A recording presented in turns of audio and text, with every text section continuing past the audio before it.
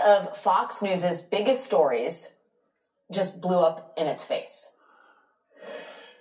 So this confidential human source, if you're watching other networks, you're not going to hear this story. So if you're just watching Fox for the first time, we'll tell you what's happening in this story because the media has been ignoring this. One of the FBI's top informants, a guy with impeccable credentials, a great track record, reported an allegation that Joe Biden took a $5 million bribe right under Barack Obama's nose. The allegation was gigantic, and Fox News ran with it. The Washington Post's Philip Bump calculated that Fox mentioned Biden in the context of a bribe or bribery more than 2,600 times in the past year. Media Matters counted Sean Hannity alone, devoting at least 85 segments to this supposed scandal in the same time frame. Republicans in the House launched an entire impeachment inquiry around this claim. A year's worth of Republican mudslinging has been based on one allegation detailed in an FBI form called a 1023 from one confidential human source.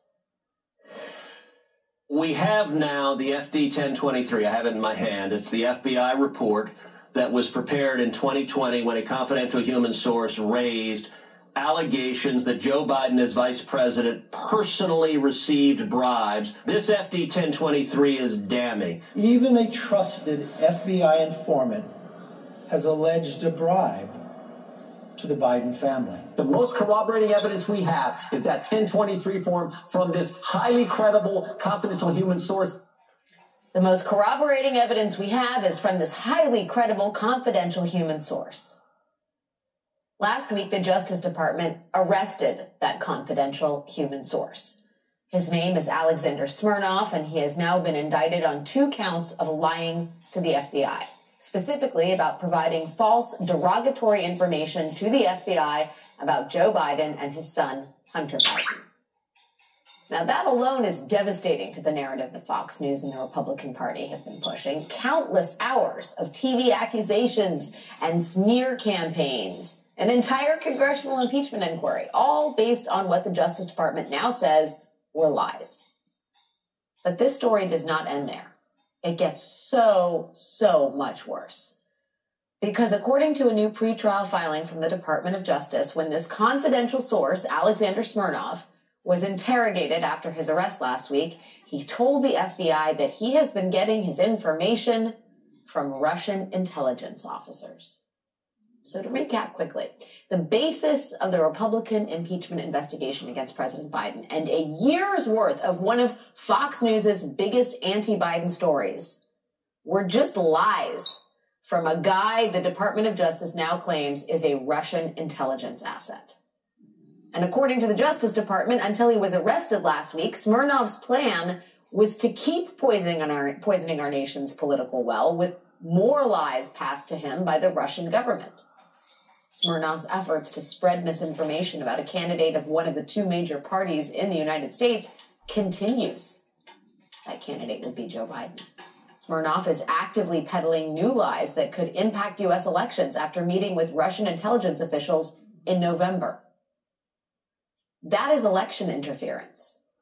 If what the Department of Justice is alleging here is true, the Russian government is actively interfering in the 2024 election to try to help Donald Trump get elected. And Russia potentially played Republican elected officials, and by the way, Fox News, like a fiddle in order to do so. What makes all of this all the more alarming is that this is not the first time this has happened.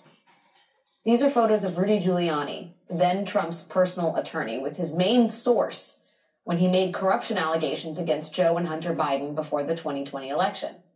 The guy's name is Andrei Derkach, and in 2020, the U.S. Treasury Department sanctioned Mr. Derkach. The department put him on a list of Russia-linked election interference actors and said he had been an active Russian agent for over a decade. And this wasn't Joe Biden's Treasury Department. This was Donald Trump's. This was Secretary of the Treasury, Steve Mnuchin.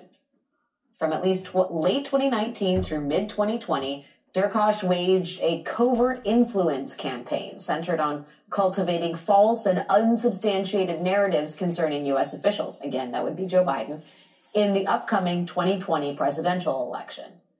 Derkach's unsubstantiated narratives were pushed in Western media. Steve Mnuchin's Treasury Department described it as foreign interference in an attempt to undermine the upcoming 2020 U.S. presidential election. So in 2020, the mark was Rudy Giuliani. In 2024, it looks like it's Congressman Jim Jordan and James Comer.